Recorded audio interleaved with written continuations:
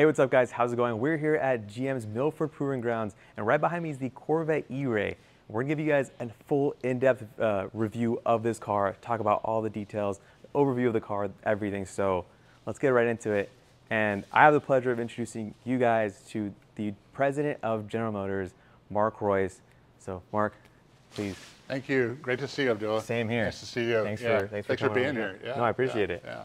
So you can give me a kind of a quick overview of like the inspiration behind electrifying the Corvette, because it's the first time. There's a lot of firsts here. There's a lot of firsts. Tell me a little bit about that. Well, I mean, it's really neat because January 17th, was the first time the Corvette was actually shown in concept form at the Waldorf, and so, and now 70 years later, we're doing an electrified version of it, which is groundbreaking, as you said. It's a first, but I think Taj and the whole C8 team that architected the car a few years ago. Really looked at what is the performance that we start with, and then the versions of that have to be thought about before we finish the architecture.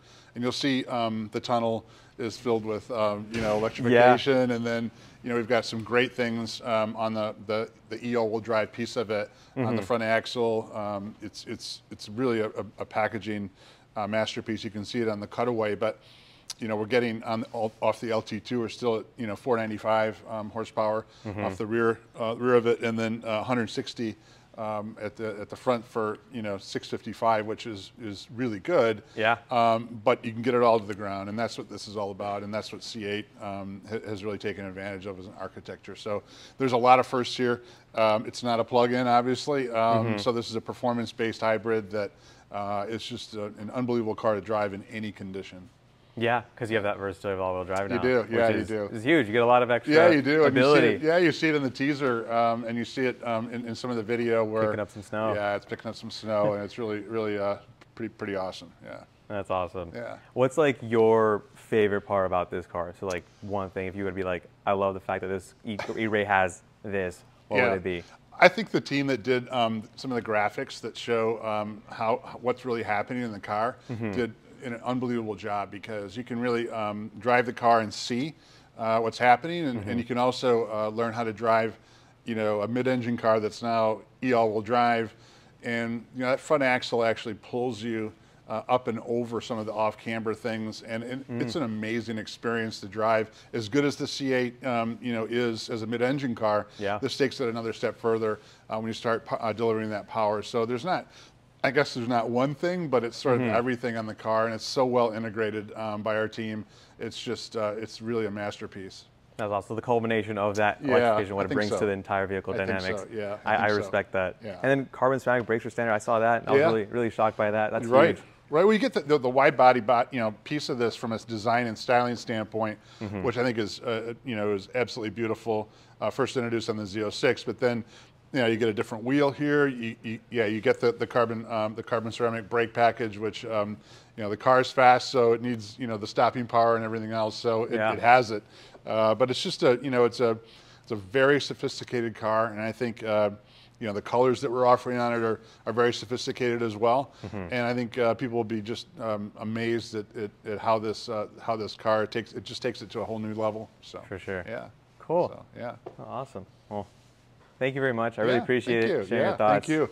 Thanks for being here. Yeah, for sure. Yeah. We're actually going to hand it off to Mike Kuchar, who is the lead development engineer of the E-Ray, and he's going to give us a real technical, in-depth look at this vehicle. So, Michael really get into the integration. Yeah. Mike's one of the best. Well, he integrated the car, so that's who did it. That's awesome. Okay. Yeah, I should ask him those questions. So thanks, Mike, for being here. No, I appreciate it. So yeah, he's the lead development engineer of the Corvette E-Ray. And I was wondering actually if we can first start off with the V8, because this is a V8 with a hybrid setup. It's a very unique setup. So can you talk us through starting kind of with the engine and then the powertrain? Sure. All right. Yeah, I'd like to walk you through this from the rear to the front. So we have our very capable 6.2 liter V8 naturally aspirated engine, coupled with our 8-speed dual clutch transmission. So we take that magnificent Stingray power plant, and we add to that the electrification piece. So down the center tunnel of the vehicle, we have our battery pack, and that provides the power to the front drive unit up front. This adds a 160 horsepower, 125 foot-pounds of torque to the capable engine of 495 horsepower, 470 foot-pounds of torque for a total system power of 655 horsepower. That's like close to Z06 level. That was 670, I believe. You guys are getting there, and Right. like I can't believe like it was. I mean, not as simple as like adding an electric motor, but that really brought the power level to like we're talking like beyond like exotic like supercar levels. It was already there, and this is kind of like taking it to that next level. What really makes this car exciting is when you get into the vehicle, the electrification adds that the performance and the feeling of instant torque. So we spent a lot of time in the propulsion integration space. When you tip into that accelerator pedal, the car you can see it perch and you can really feel it pull immediately.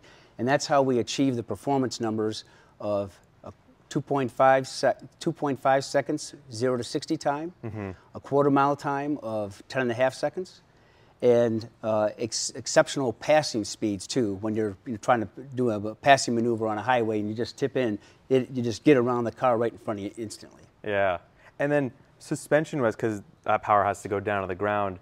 What was done in suspension to accommodate for the extra power?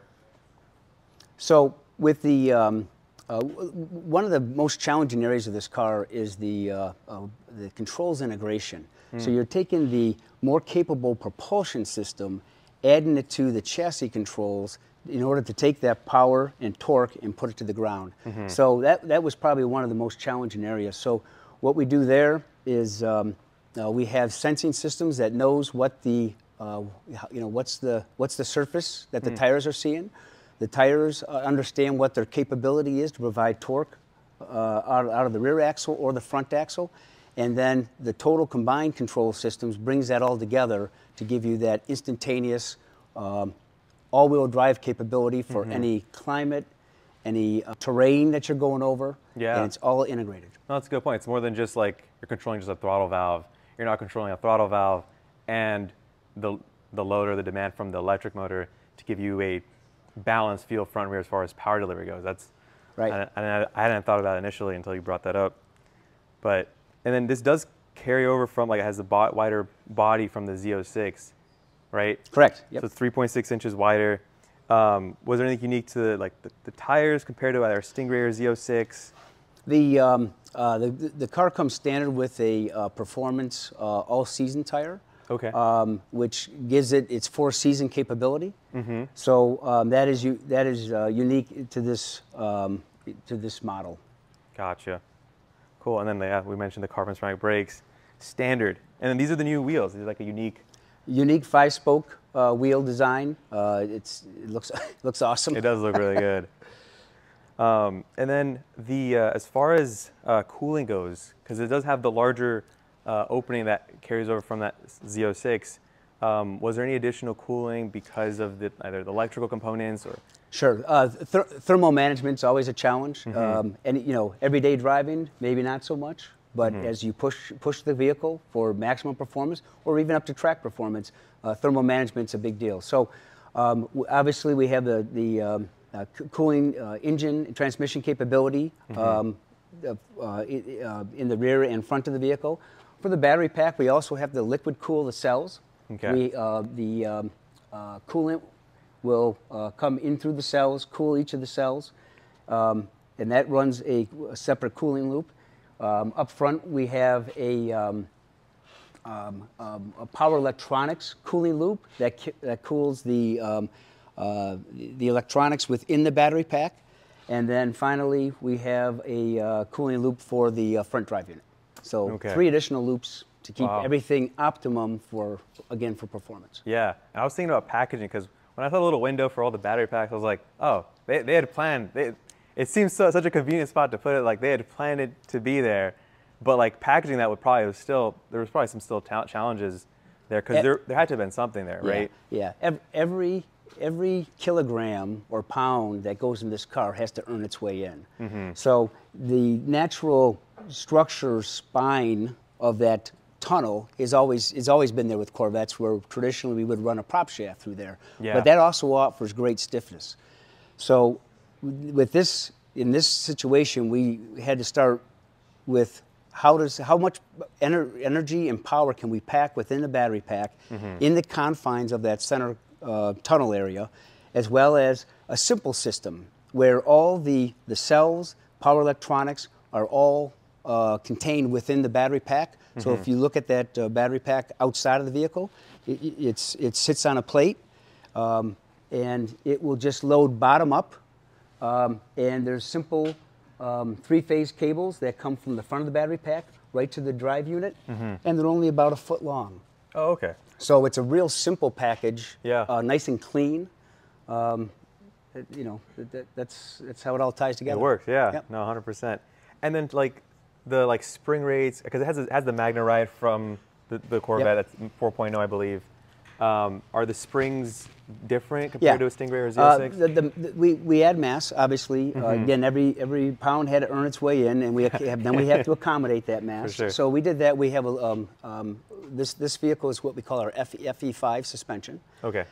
So it sits right in between the Stingray suspensions and our Z06, FE6, FE7 suspensions. So the FE5 suspension, unique to this car, has a little heavier springs, primarily in the front, where we do accommodate that extra mass.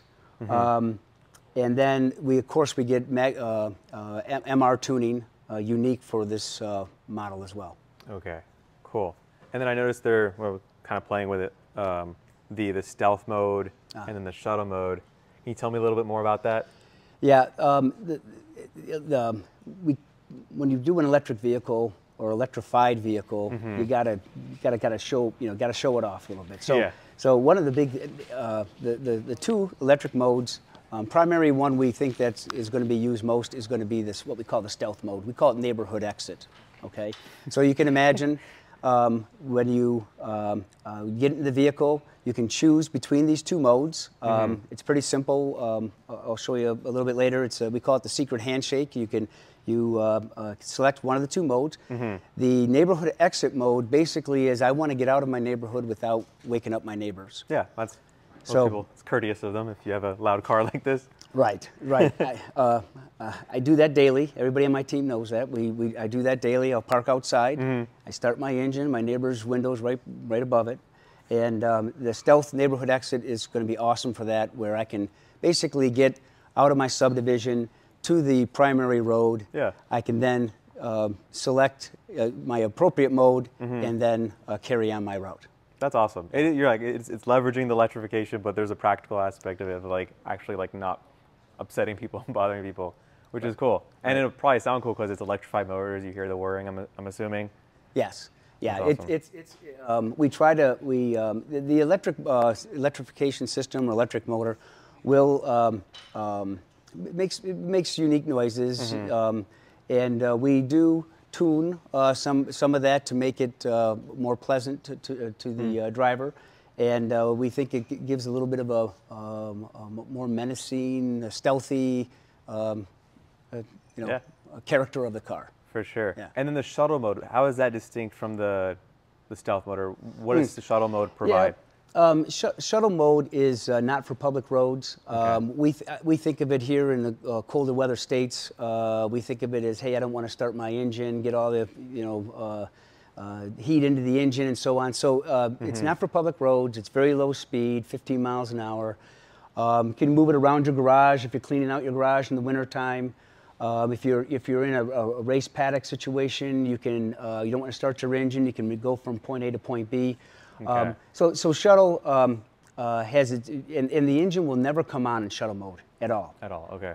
Whereas in stealth mode, going back to that, which is a little bit more capable electric mode, that the engine does what we call a flying start.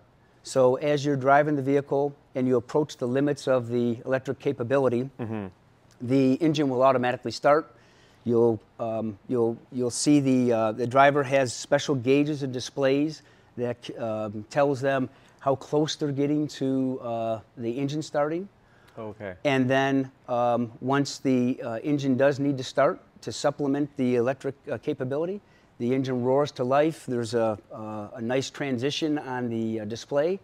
Gives you your familiar tach and speedometer, and then you have full system power of both engine and front drive. And then, are there speed limits for if you're in shuttle mode versus in stealth? Sure. Or on Stealth, pure electricity, I guess? Yeah, 5 mile an hour speed limit is max capability. It's also limited based on how aggressive you tip into the accelerator pedal. Okay. And then shuttle mode, max speed on that is 15 miles an hour. 15? Yeah. Okay, which makes sense for if you just need to move it around. You don't want Right. to turn the engine. 15 is more than enough to get you there. Right. Oh, that's cool. Are there anything we missed as far as like cool, unique technical aspects of the E-Ray compared to the Stingray or Z06? The thing that's really cool about this battery, this is not just taking a battery like out of any other EV and putting it in a small package in the Corvette. This is a completely different kind of battery. It's totally power focused, not energy focused. When we brought the idea of electrifying a Corvette to our battery folks, they were so excited because we were asking to take all the battery chemical processes and use them in a completely different way. Typically, you're thinking about how can I cram as much energy into a battery pack because everybody's worried about range. For us, it's how fast can you get energy in and how fast can you get energy out. Yeah. And we want that in a compact space. So ours is more of a power chemistry rather than energy storage. So Gotcha. you look at the battery from a distance, oh, you just took a bunch of pouch cells. It looks. Yeah. So if you want to talk about that, you can. No, I appreciate it. Thank you for chiming in. One item I could also highlight while we're driving is the center stack has what we call our E-Ray Performance app. Oh, okay. Which has unique displays that engages the driver in understanding how the vehicle is operating. It will give you power or torque values for what the engine is doing, what the front drive unit is doing, and then it will let you know, if you're, performance of the numbers, total horsepower numbers, torque numbers. So that's engaging for the driver to understand how the battery is being used. But you'll see that this battery is always being used for optimum, whether it's performance, whether it's for chassis controls, it's always being used. Cool. Awesome. Well, thank you very much. Yes. Really appreciate it. I guess now it's time to drive it, right? Let's do it. Let's do it. So we're now going to be getting a ride along with Bill Wise, who's the chassis control engineer on this vehicle. So yeah, You ready to go? let's try it out. Okay. Toss it into stealth. Cool. Give it a go. Nice little quiet, silent drive off here. Yeah. I think this powers up. And so you have the unique center screen. Yeah. We'll flip that back, and you can see the power flow on this gauge. Mm-hmm.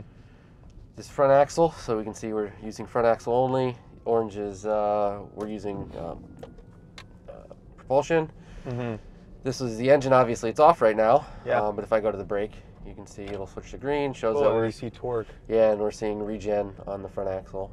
So you can drive this car. We've got several thresholds that'll get you out of this. There's a speed limitation. There's a throttle pedal percentage.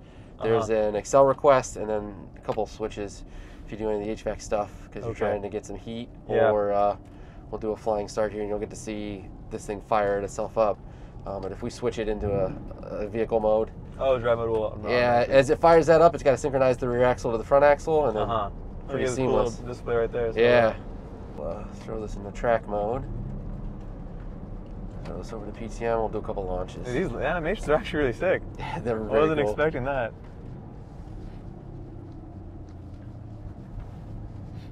Hopefully you don't get car sick. No, I'm good. Great. I'll let you know if anything. I'm a terrible passenger. Absolutely terrible. All right. Okay, you ready? I'm ready. Oh my!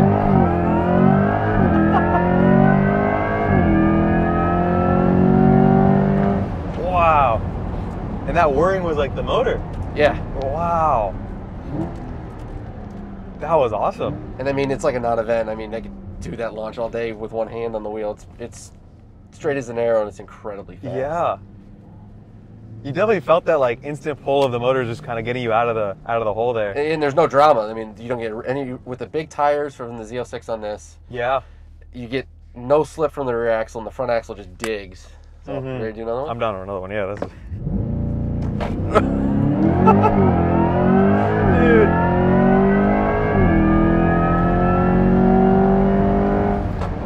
that noise is really cool. Like, Yeah, honestly, it adds to it. You know that You're the hearing car's doing but something like different.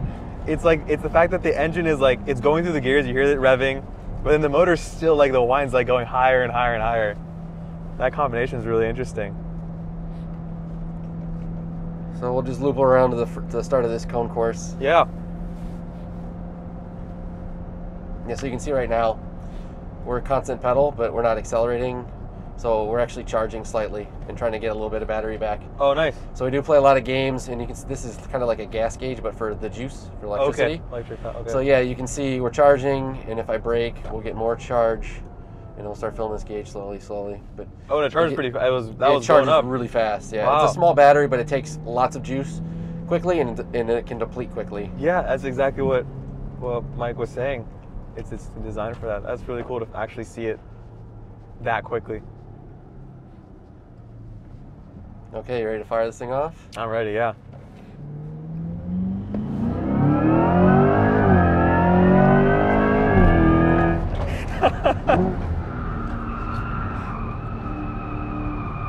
Oh, wow. Well, it's a little hard for you to feel, but I can actually feel the front axle correcting some of these slides. Yeah. We play some games with the vehicle balance to really utilize the front axle to keep the yaw exactly where we want it. Uh-huh. Oh my God. A little chicane, look at that.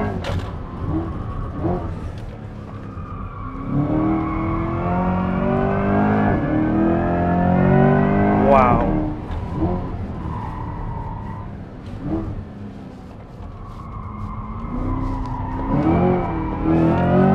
That is awesome.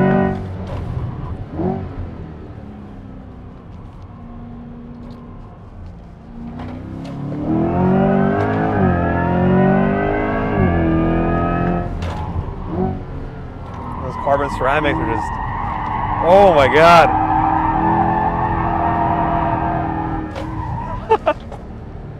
It's cool you can just power oversteer, like you're literally, because you have more power in the back. Yeah, and a lot of times like, with all-wheel drive, you get the front axle saturation, but because the two are decoupled, yeah, we have independence to do what we want. That is We have the awesome. flexibility here. And I felt like you just had really, I mean, obviously you're like really used to this, you've been developing it, working Yeah. on it and stuff, but like you literally had like really good control over just controlling the yaw and The car's incredibly approachable. You can get away with a lot of things on this car yeah, that you might not with others. It's got such a wide peak. for So- sure. And I feel like I remember that from like just like the Stingray. It's a mid-engine car, which I was one of the first mid-engine cars I drove, and it was really easy to get into. Yeah, great. So You ready to have some fun? yeah, oh yeah. I could do this all day, dude. This is great.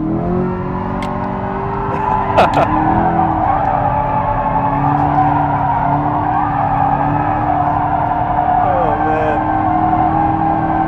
And once you get it going, it'll just sit here. Yeah. It's awesome. Dude, the angle you're carrying. What was that? Oh, that's 60 miles an hour? Whoop, we lost You're one of good. your GoPros. It's all good. At least it fell off at the end. Yeah. Thank you. That was really cool. This gauge, I want to get a little close up of this gauge real quick. Just showing that in action. That was really cool. Yeah. Awesome. Well, thanks a lot, man. Yeah, no problem. Really appreciate it. Yeah, of course.